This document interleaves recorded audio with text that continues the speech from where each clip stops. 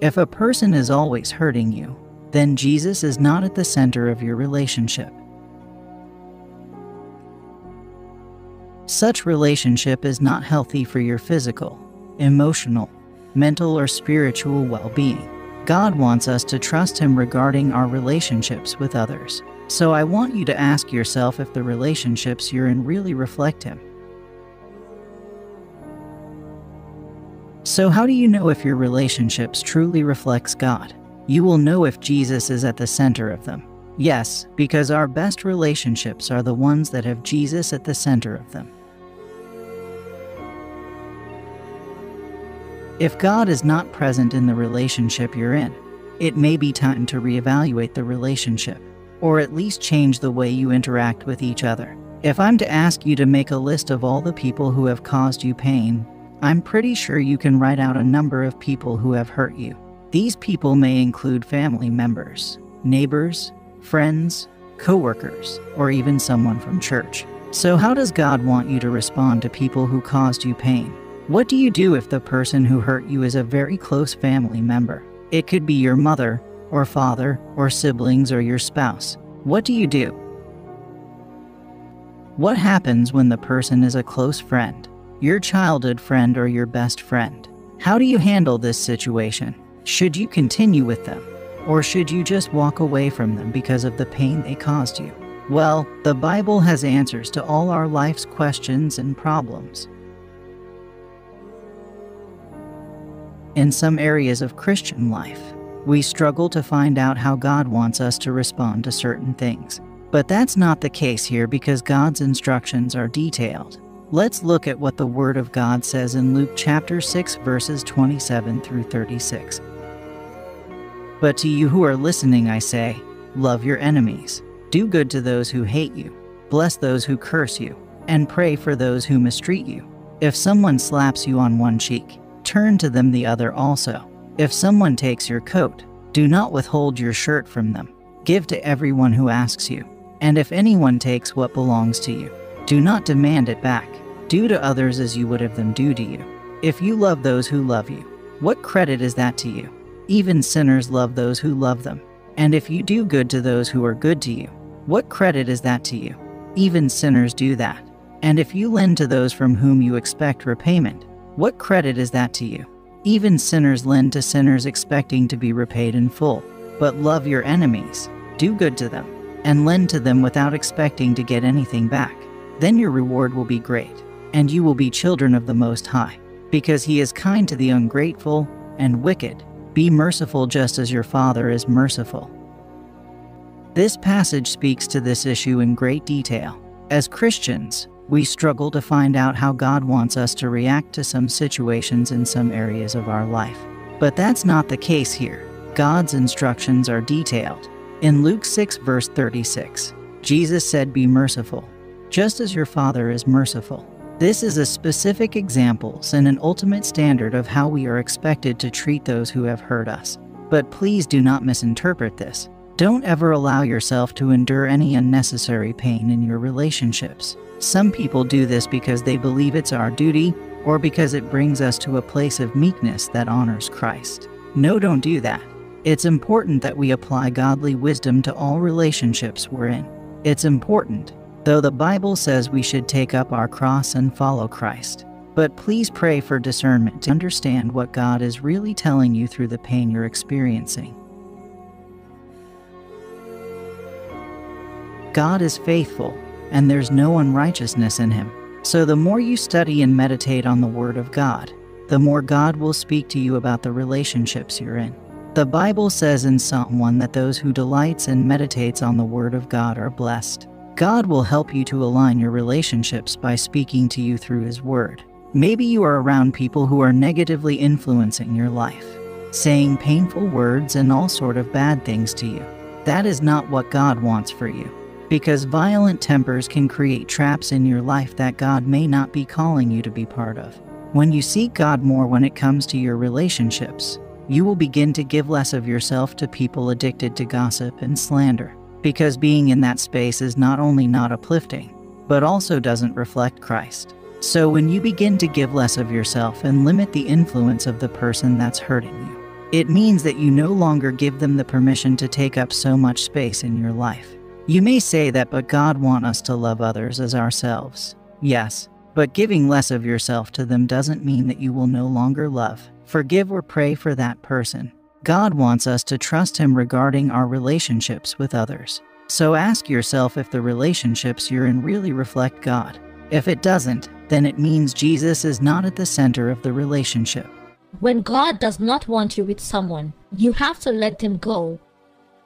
Sometimes, you have to unapologetically get rid of all things and people and situations that no longer belong in the new season of your life. You are in your new season right now. You might be bargaining, well, Lord, if I could just stay with him a little bit longer, things could get better, he could change. Many of us have two eyes and we still can't see that some people don't belong in our lives, despite all how these people have been showing you who they are. You keep giving excuses for them. You know, God sends us bold signs and wonders what we'll choose to make out of them. Sometimes, He expects us to change our environment and our surroundings so we can reach the ultimate level of being blessed. And if you're going to reach your destiny, you have to learn to kiss things and people goodbye. You're not going to understand everything that happens. People may walk away. Life may not turn out the way you thought. Are there people in your life pulling you back, yet you're unwilling to walk away from them? What you're unwilling to walk away from is where you'll get stuck. If you don't kiss the wrong people goodbye, you'll never meet the right people. And if someone is not adding value to your life, making you better, and pushing you towards your destiny, you need to make a change. And sometimes it's just a new season. The friends you had 5 years ago may not be the friends you need now. Everybody can't go where you're going. It doesn't mean they're not good people. You've just outgrown them right now. You're going at a faster pace. If you continue hanging around them, it will limit your growth. Sometimes we're waiting for God to change things, but God is waiting for us to make a decision. You have to put your foot down and say, I am not coming into my new season in life with old thinking. I am kissing the chip on my shoulder goodbye. I'm kissing the guilt goodbye. I'm kissing a barely get by mentality goodbye. When you kiss it goodbye, this means in your mind you're putting an end to it. You're saying, this addiction is not going to control me anymore. I am free. Yes, you are free indeed. Well, you've made a lot of mistakes. Yes, but I've kissed them goodbye. I am not living in regrets and beating myself up. I am forgiven, I am redeemed, and I'm wearing a robe of righteousness. You've always been in dysfunction. That's how you were raised. You've always been hot-tempered. You've always been angry in your life. Yes, that's how I was raised, but that's not who I am. I'm kissing that goodbye. I'm putting an end to what's been passed down. I'm breaking the generational curse, and I'm starting the generational blessing in my life. Hallelujah. Amen. You need to announce to that dysfunction, mediocrity, depression, bitterness, anger, I'm kissing you goodbye. I won't be seeing you anymore in my life. We are parting ways. Hate to say it that I'm not going to miss you. Kiss loneliness goodbye and pray and say, Father, thank you that you have somebody awesome already headed my way. Thank you that the right person is chasing me down. Goodbye to lack, struggle, not having enough. You were in my yesterday, but sorry, you're not in my today. Father, thank you that I will lend and not borrow. Thank you that whatever I touch will prosper and succeed. In Jesus' name, amen. Maybe you need to kiss goodbye to the way you see yourself. Inferior, unattractive, not a good personality, not talented enough. Kiss that wrong self-image goodbye. Victory starts in your thinking. Abundance, health, freedom, it starts in our mind. You can't think the same way and expect different results. Start embracing who God says you are. You are fearfully and wonderfully made. You are a masterpiece. You have been crowned with favor. You have royal blood flowing through your veins. Nobody in this world has your same fingerprints. You didn't come up in assembly line. You are an original, one of a kind, made in the image of Almighty God. I wonder where you could be at this time next year if you'd start kissing things goodbye. Kiss the offense goodbye. Quit letting people hurt your feelings. Quit letting what they say ruin your day. Tune it out. They have a right to say what they want. You have a right to ignore it. You shouldn't let that get down in your spirit. With joy, I'm praying that these people at work will quit talking about me. I don't want to discourage you, but they may never quit talking about you. They are jealous of the favor and blessing on your life. Take it as a compliment, because they don't talk about average people. They talk about exceptional people. They don't talk about people that aren't doing anything. They talk about people that are taking new ground, people that are making a difference, people that stand out. It's a test. Yes, it is a test. God is seeing if you're ready to go to the next level. So are you going to get upset, bitter, and start thinking about how you're going to pay them back? Or are you going to kiss it goodbye and keep running your race and enjoying your life in Christ? Those adversaries are getting you prepared for your destiny. Where you're going, there will be opposition, critics, people trying to pull you down. The good news is, no weapon formed against you will prosper. They cannot stop you, because the forces that are for you are greater than the forces that are against you. Stay on the high road and stay focused on what God has put in your heart. You don't have time to get distracted by all the negative chatter. What people think about you is none of your business. What they're saying shouldn't concern you. There'll always be somebody that doesn't like you. Kiss it goodbye and keep moving forward. Now, there may be some relationships you need to kiss goodbye. And I'm not talking about your husband or your wife. Your time is too valuable to spend it with peace stealers, people that try to get you all riled up. Or with dream killers, people that tell you what you can't become. Or with compromisers, people that cause you to give in to temptation. Naomi's daughter-in-law Orpah wasn't necessarily a bad person.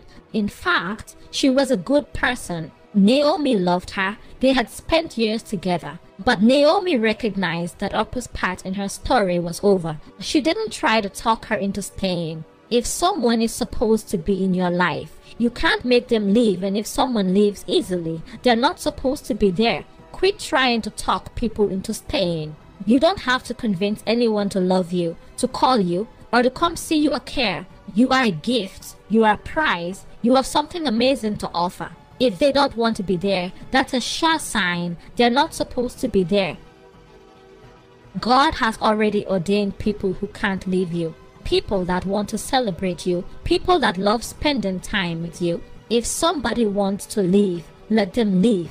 Your destiny is not tied to the people that walked away. Be respectful, but kiss the Orpahs goodbye. God told Abraham to leave his relatives and move to a different city. I'm sure he loved his relatives. For a season, everything was fine, but when God was about to promote Abraham and do something big in his life, he knew his relatives and the people where he lived wouldn't be able to handle it. The people closest to you may not see the greatness in you.